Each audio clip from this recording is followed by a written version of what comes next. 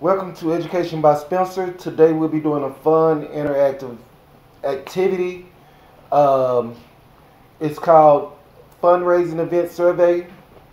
We're going to take a sample population and we're going to collect data, analyze it, and interpret it. This lesson will deal with understanding the statistics of business, and we'll be doing that by exploring target market and demographics. Next slide, please. Uh, First of all, I'd like to thank my volunteer, Brianna Spencer. She'll be the one that's working today. Brianna has volunteered to do this particular assignment. And I'm going to go ahead and read basically the word problem. Analyzing any survey consists of a number of interrelated processes that are intended to summarize, arrange, and transform data into information. Assuming you need to analyze the data collected from your survey, the process begins with a quick review of the results, followed by editing, analysis, and reporting.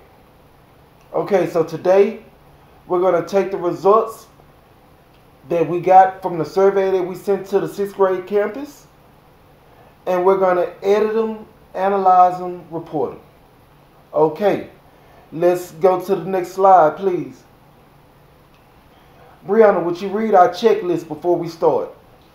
Um, read, read for understanding, paraphrase in your own word, visualize the problem as a picture or a diagram.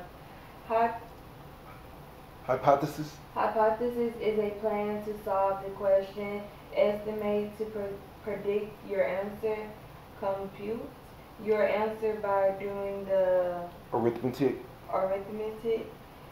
Check for understanding. Okay, because we're dealing with math today, we want to deal with this particular checklist. This checklist is very simple. We're not going to make it complicated, but this is what's going to help us to check or self-monitor ourselves as we go through this problem. Okay, let's go to the next slide, please. Okay, we're dealing with ticket prices.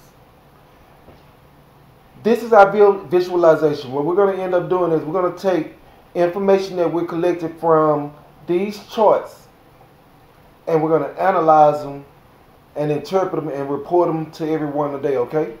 So, looking at the ticket price, what kind of graph is that? Pie chart? Yes. Okay, looking at that, the color red represents the amount of students who are the percentage of students who are coming to the dance that are willing to pay $15 to $20.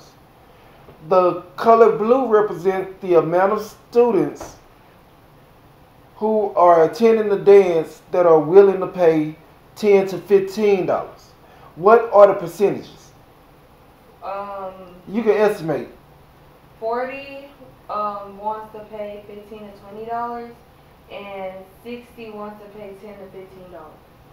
Okay.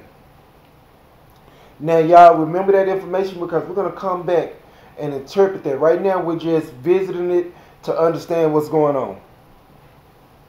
Next slide, please. Okay, here's our survey about time. The first thing I want you guys to notice is we got information in this particular slide that we don't need. Brianna, what are we concerned of? Are we concerned with the people who said no to the times, or are we concerned with the amount of people who said yes to the time? The ones that say yes. Okay, so now looking at this line graph, or is it a line graph? Line graph. Okay, looking at this line graph, which time had the highest percentage of people, or the most percentage of people who's willing to come to the event agree to that particular time? From 8 p.m. to 11 p.m. Okay, good job. Remember that data. We're going to come back and revisit it. Let's go to the next one. Okay, this one here is analyzing the attendance, the actual amount of people who's going to show up. Okay, I need you to look at this. How many people There's 600 kids in the school, but how many kids are willing to show up? Just an estimate. 260? You say 250? Yeah. Okay, so then how many are not going to come? What's 250 minus 600? 350. 50. So we got an estimate. This is just truly an estimate. We got 350 not coming, 250 coming. That is what we would call 600 students at the school is our market. The fact that we got 240 of them to show, that is our market share. And I know we talked about that in a couple of lessons previous. Okay, let's keep moving on. The ratio of females to males attending. Females will represent the light blue. Males will represent the dark blue. What is the amount of students? The females will be 150. 150. Okay, I can live with. And the male will be 80. The male will be around 80. Okay. So, who is our target market? We know what our market share is. Who is most dominant? What is our target market? My target market is to get people to come. Well, no. Who will we? Most likely we'll target the Hold on. females. Why would we target the females? Because it's more people that buy some tickets. That's what I was trying to get at. And you said it without me having to do it. There we go. I like the process of thinking. Girls will be our focus or our target market. Now, don't get it, I almost said don't get it twisted, but don't misunderstand what I'm trying to say. We're still going to have a campaign towards the boys, marketing the boys, but the girls is what's going to really make us money in this particular event. Okay, now, while we have all this information going on, let's kind of forecast to the future or think a little bit to the future. Well, yeah, basically that's what it is. It's forecasting. Will students attend more events? This is a survey that we took of just the students who said they're willing to come to our event. How many students are willing to come to our event? 200. And about how many are not willing out of the amount of kids that we have coming? 40. So in all, we have about 240 kids showing up. Okay, so now we're starting to be able to work our numbers. If y'all notice, Brianna was able to interpret her numbers. She might have been slightly off on a couple of them, and as we go over to the data, she already has everything framed in her mind, but we'll have to make a couple of adjustments to her numbers. But she gave some great estimates. Next slide, please. Can you take a step back, Miss Brianna? Okay. Please answer these questions based on the results from the survey. Please write your answers. Okay, Brianna has already did this particular exercise, and we loaded it up on the YouTube. On a PowerPoint for the presentation. I am going to let her explain what she has. How many students are attending? It would be 240 out of 600. The ratio of females to males attending, 160 females will attend and 80 male will be attending. So that's 2 out of 1. 2-1.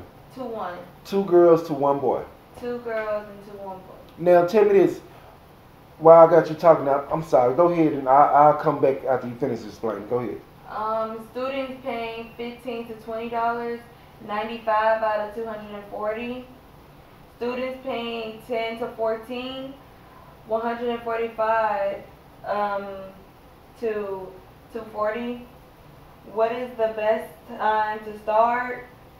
It will be 8 p.m. to 11 p.m., 80 to 240.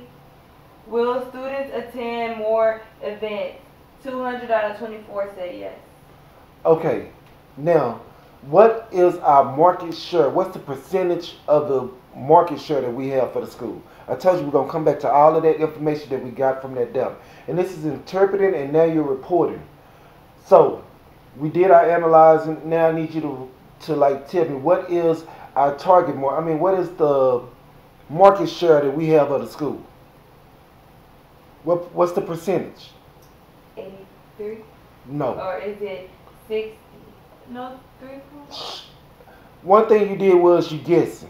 Another thing you did is you're not confident in your answer. And that's something that we're going to work on. Now, I'm going to ask you again. Our market is the amount of students at the school. Our market share is the amount of students attending our event. What is the percentage of students attending our event? 40%. Okay, now let's speed up a little bit because this is running a little bit longer.